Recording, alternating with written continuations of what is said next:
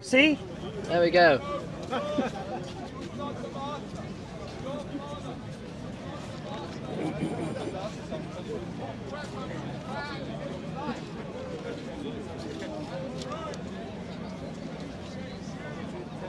Okay, chapter 8, verse 8. How can you say we are wise and the Torah of the Lord is with us? Surely the pen wrought in vain the scribes. Yeah, that's a very different reading from the one that we went through last time, didn't we? Yes, but this is much more literal translation. And of then what he it says. laments and he tears his clothes off. When he laments and he tears his clothes off because of false prophets. You know, but because we thought we had the Torah, but we didn't have that. We didn't abide by the law because the law was changed. Do you honestly think that if the prophet Jeremiah had thought that the Torah had been changed and that we no longer knew what it was, that he wouldn't have just gone and told us, oh, and this is what you need to know? No.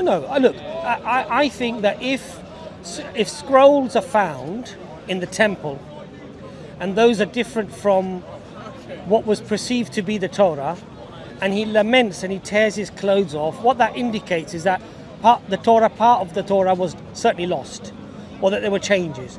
Now we do know that, for example, the Torah as it was revealed, preservation of the Torah was oral, it was not written down initially. That's fine. Right?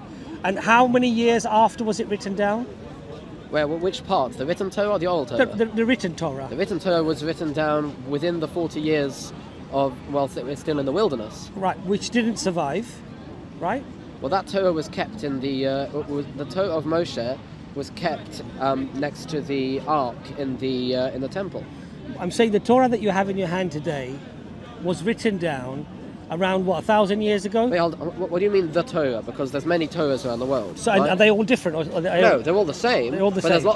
there's lots of what we call Sifrei Torah scrolls around the world. Right. So my synagogue has about 18 Torah scrolls. Okay, so let's say right? the first Torah written the first down... Torah scroll written by Moses, Yes. that was kept in the temple. Right, where is that? That was hidden. Okay, We don't have that now. So you don't have it. We don't have the original scroll. The Torah that you have in your hand today. It's not the same scroll that Moses wrote. Right, fair enough, I understand. Fine. But I'm saying, when you were in the wilderness, Yes. and for over 1,000, 1,500 years, there was no written Torah. It was forbidden to be written. No. The oral Torah was forbidden to be written. The written Torah had to be written. So what was the Because- difference between the oral and the written Torah? The oral Torah is what God gave to be kept orally in order to explain the written Torah. The written Torah had to be written down and wasn't allowed to be changed, even one letter. So you're saying that so Moses comes down with the Torah, alayhi salam, that was written down, and you have that, and that was compiled at the time of Moses, Yeah, Moses. and that exists up till today.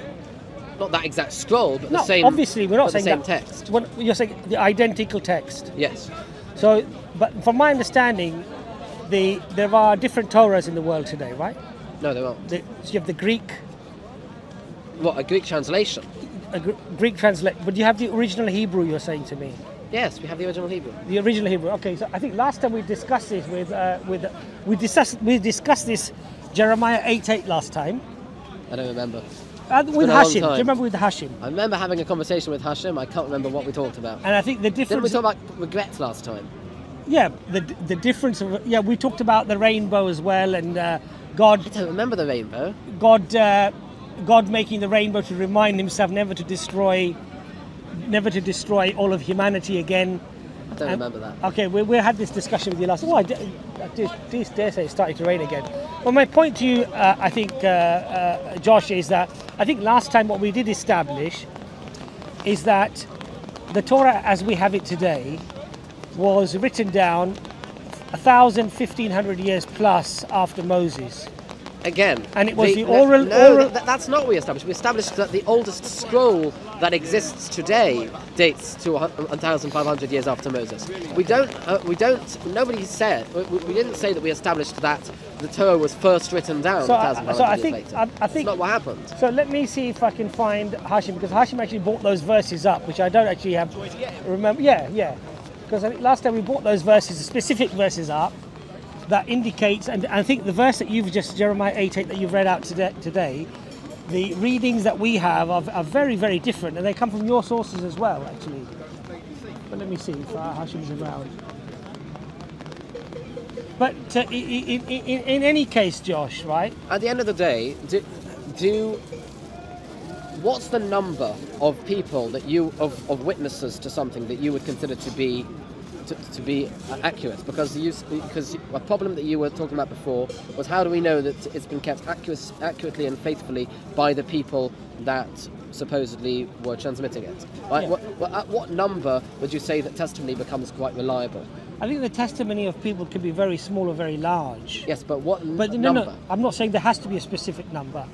However, what you should be able to establish is a lineage. Yes. Of lineage, and also a mechanism. Yes. As to how that could be preserved, right? Yeah. Now, if one is relying solely upon an oral tradition, then one has to establish an oral tradition which is unchallengeable. So, for example, if you came up to me today and you said, Hashim, do you remember last time we were speaking with Josh? And what's that? This. Do you remember last time we were talking with? In this we contains three independent chains.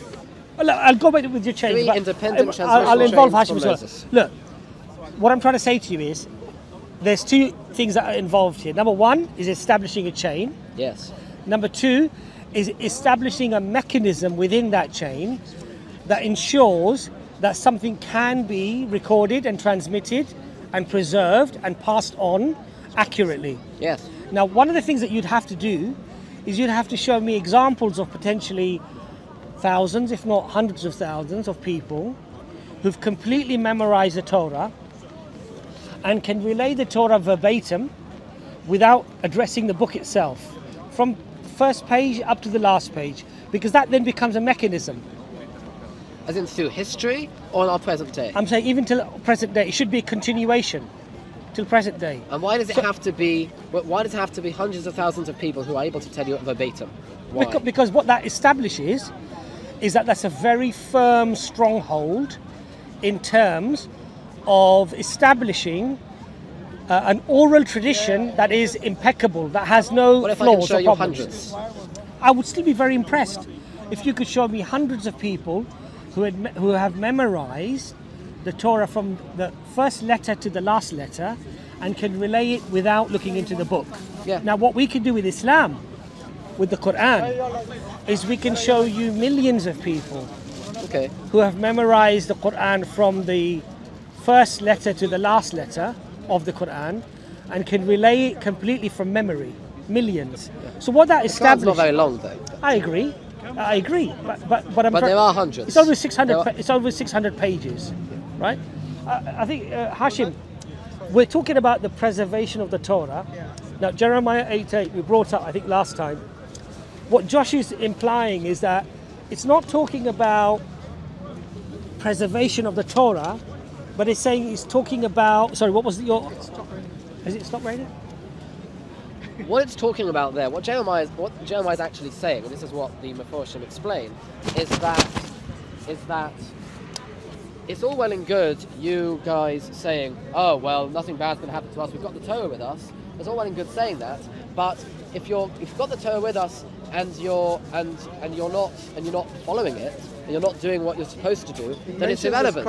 It mentions not just scribes, following it. yes. So Eight it says sheker, you're writing it in vain, right? You're writing it in vain. It's a pen which is in vain. Sheker does not only mean false, it also means vain. No, it says the scribes have falsified it. Well, it says something in Hebrew. What does it say in Hebrew? 8 sheker sofrim. Meaning? Right? La sheker also. He's done it in vain. No. Sheker. Why do the English translate it as falsified? Well, in some Or the English false, or the translations, false pens. in some, I can't answer for some English translations, like the King James. I don't know what's going on over there, right? I don't If you go to understand that. Chabad.org, you find the same translation number. I don't know what it says in Chabad. I know what it says in my current translation over here. What does it say? Is Chabad trustable in terms of its translation? Is it done by rabbis? I don't know where they got their translation from. I've no idea. I don't know if they're using the Lubavitcher Rebbe's translation or they're just using the JPS, or I don't know. No, but I'm just saying, generally Well, speaking, it's done by the Jews, right? within it's your not, community. It's not the Christians doing Yeah, it. so- you can't blame the Christians. No, for that. I'm not blaming, right? I'm not